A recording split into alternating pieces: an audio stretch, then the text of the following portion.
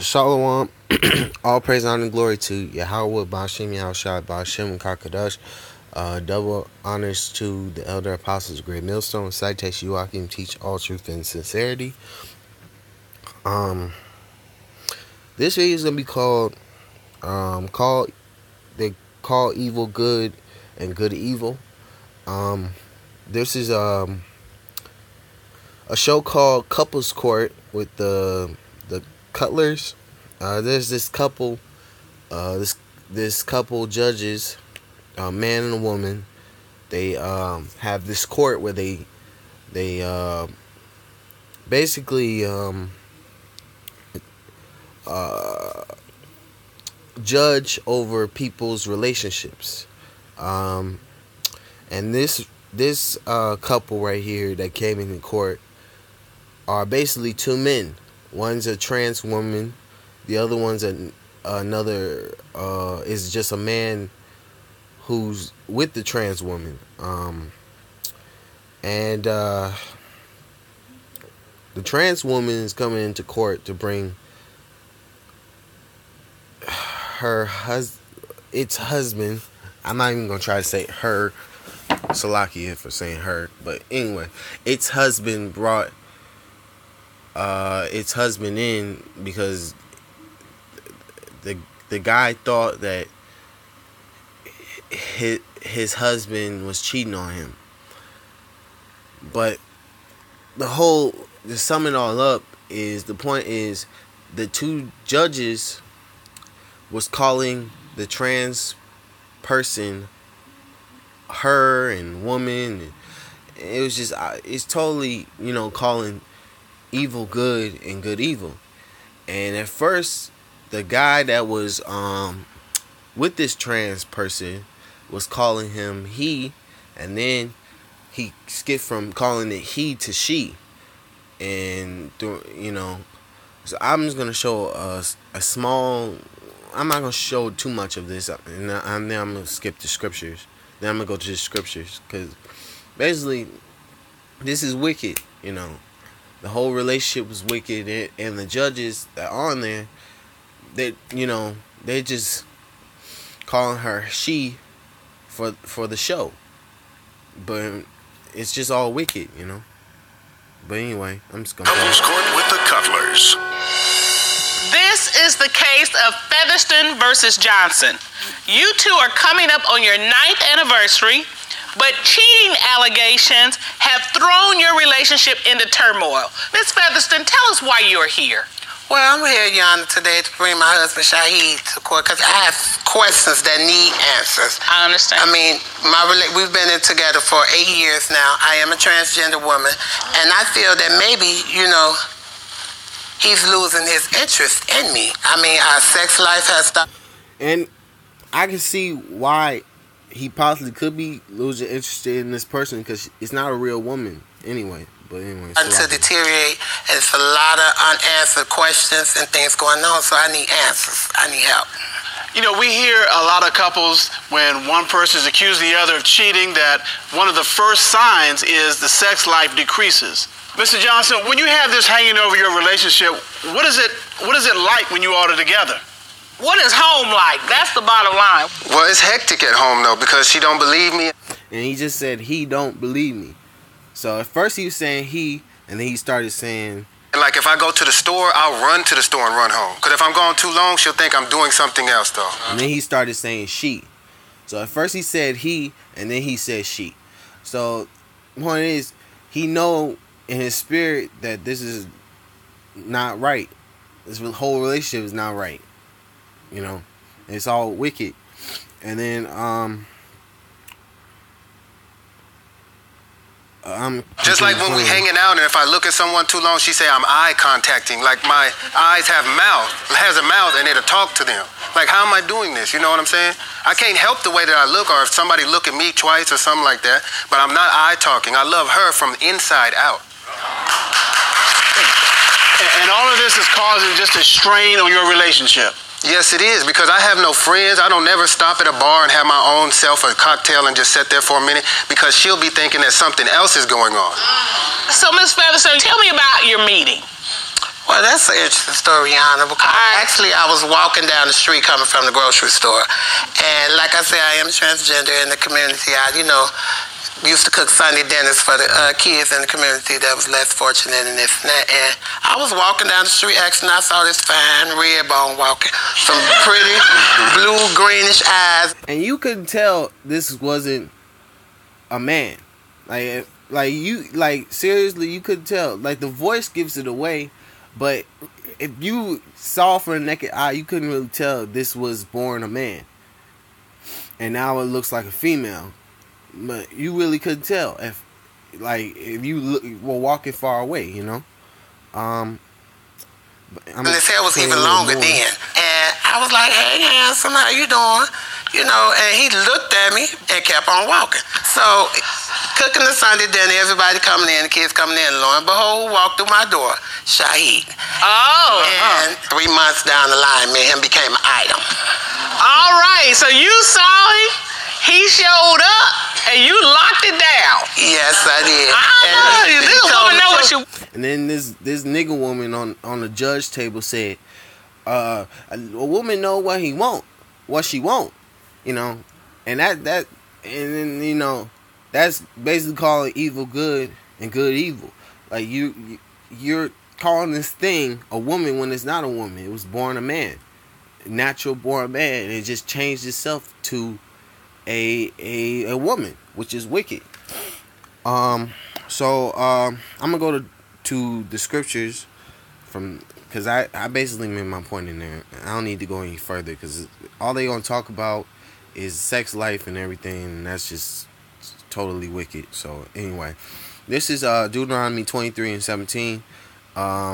There shall be no whore of the daughters of Israel. So our women should be, committing whoredoms and being all, hopping from man to man.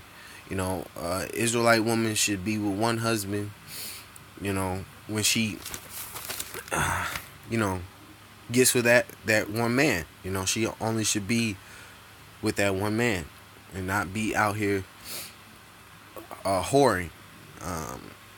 In verse 17 says, nor a sodomite of the sons of Israel. And that whole relationship within that show is a sodomite relationship, because that trans person is not a real woman. That's a man dressed in drag and surgically looks like a woman, but it's not really a woman, and that guy that's with that woman, that person, Salaki for calling it a woman, that guy with that person, in his mind and his spirit, is he knows it's wrong to be with that particular person. I'm gonna go to Leviticus 20:13. It says, if a man also lie with mankind as he lied with a woman, both of them have committed an abomination. So that whole relationship is an abomination. They shall surely be put to death. Their blood shall be upon it. And Esau promotes that kind of relationship in the society. And we're not in our land to enact to put two homosexuals to death, but that wickedness is that judgment is for them to die. That's why Yahweh Shai puts so many diseases in their community, gives them because, like it says, a sentence against the evil work is not executed speedily, because the homosexuals, they don't get put to death right away. They don't get judged right away. They continue doing it even though they know it's wrong. But if we were in our land, we put them to death, because that's the best thing for them. They go back to the spirit world. They're in the right mind. But they stay and continue in it. They are not happy within that that circumstance, you know. I'm gonna go to Isaiah 5:20, since I kept mentioning the scripture. It's Isaiah 5:20. It says, "Woe unto them that call evil good." So destruction unto them that call evil good and good evil, and put darkness for light and light for darkness. And that's an example for putting darkness for light and light for darkness, calling that trans person a woman when it's not a woman. That's a man, you know, that put bitter for sweet and sweet for bitter. And that's totally example of calling good evil, call evil good and good evil, putting darkness for light and light for darkness, putting bitter for sweet and sweet for bitter. My next scripture I'm gonna get is Isaiah 3 and verse 9. It says, this is Isaiah 3 and verse 9. Thus showeth their countenance doeth witness against them, that they declare their sin as Sodom, and they hide it not. And that's them declaring their sin as Sodom, and they're hiding it not. You know, they're showing in public, because that's a public show. You know, YouTube is a public and highly viewed website across the entire world. So everybody on earth has seen this show and know about this situation that's on that show. And you know, and that show's been published on TV, and that's been showed. And it says they declare their sin as Sodom and hide it not. So, and they're declaring their sin as Sodom on that show. And it says, "Woe unto their soul, for they have rewarded evil unto themselves, and destruction unto them," on that show. Because basically they rewarded evil to themselves, promoting wickedness. You know, because that's a wicked, that's a wicked relationship. That's a wicked vibration. You know, you're promoting same-sex relations when that's not, and you're calling it the trans person a woman when it's not a woman, and you're not even calling that thing by what it's supposed to be. That's a man, not a woman, you know. And it shows that Yahweh Shai gave that man who's with that other man over to that vow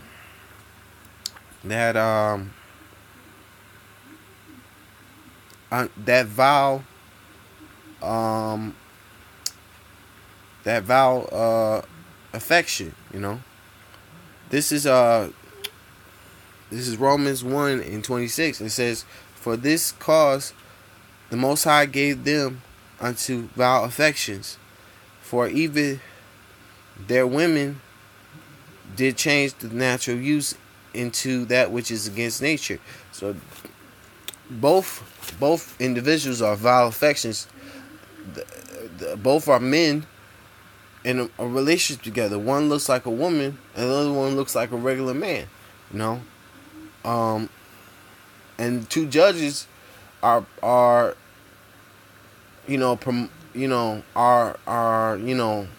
with it. They're accepting that relationship as a healthy relationship when that's wicked. You know, verse 27 says, "And likewise also the men, leaving the natural use of the women, burn in their lust one towards another, men with men working that which is unseemly, and receiving in themselves that recompense of their error which was meet." And that relationship is not going to benefit either individual in the long run, because all it's gonna do is create diseases and create more and more problems, because two men cannot continue in a relationship even though they were together for 9 years. That's not gonna last, because that it always ends up in either domestic violence or death, and more importantly death, you know. So that I just wanted to show that this is an example of calling evil good and good evil. I'm gonna say all praise, honor, glory to Yahweh Bashem, Yahushua Bashem, Kakadash, double honors to the elder apostles, the great millstone. And salutation, you all can teach all truth and sincerity, and shalom.